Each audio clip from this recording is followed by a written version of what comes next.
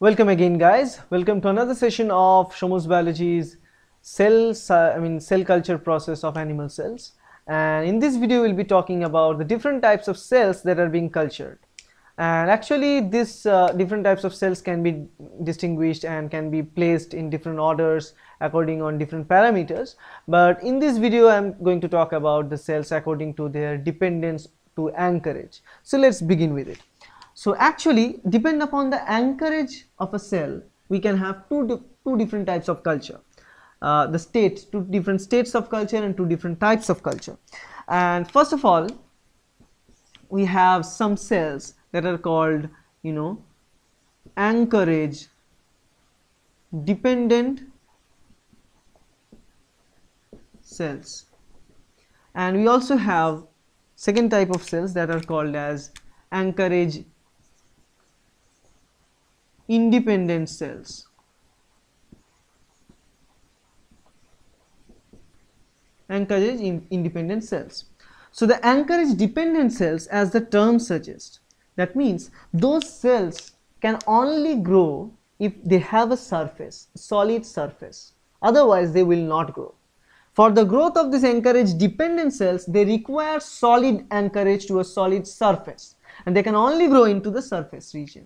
Right? So if we are having a media here, and if we have the surface area of the media, it will grow onto the solid media and the surface of that solid media. Right? So they will go surface of solid media. Without any solid anchorage, those cells will die. Right? These are called anchorage dependent cells. So for culturing those cells, we require solid tissue culture media. Right?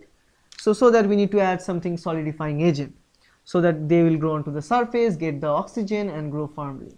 And they are also termed as anchorage dependent monolayer cell. Why they are termed as that? So let me write. They are also termed as monolayer cells. Why they are termed monolayer? Because what happens if we have those surface media, solid surface. If we look at here horizontally like that, so let's say this is the media. The cells start to grow. The cells start to grow like this. So they will grow until they form one layer of cells. They will not grow something like this. Never. They will only grow to form one single layer of the same cells into the surface of the media. So let's see here, this is the surface and this is the mono, means single layer of cell. Right? On the other hand, second type of cells are anchorage independent cell. They do not require anchorage for their growth. So they can easily grow in liquid media. So we can just place those cells into the media, they can grow and divide, and the growth of anchorage independent cells are kind of haphazard. They will grow just everywhere. According to their wish, they will grow and divide. They will not grow like anchorage dependent cells. Mostly these anchorage independent cells behave like those cancerous cells. They will grow and grow whatever thing. They just put them into the media, they will grow. No other thing is required. But for the growth of anchorage dependent cell, we need to be very careful about designing the media so that it can completely cover the media surface, take those media nutrients and grow. And their growth will be stopped and halted once they reach the formation of a single layer of cells onto the surface. So remember, in the growth of this anchorage dependent cell, we will get small number of cells onto the surface of the media over time.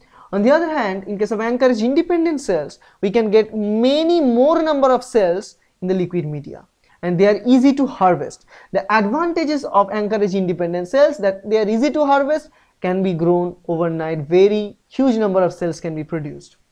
But anchorage dependent cell, the advantages is that these cells, as they form monolayers, we can help them to grow. We can grow them into the cover slips, we can place them easily into the microscopic slide, because monolayer is very thin, a light can easily pass, we can easily stain, we can look the cell completely beautifully in microscopy.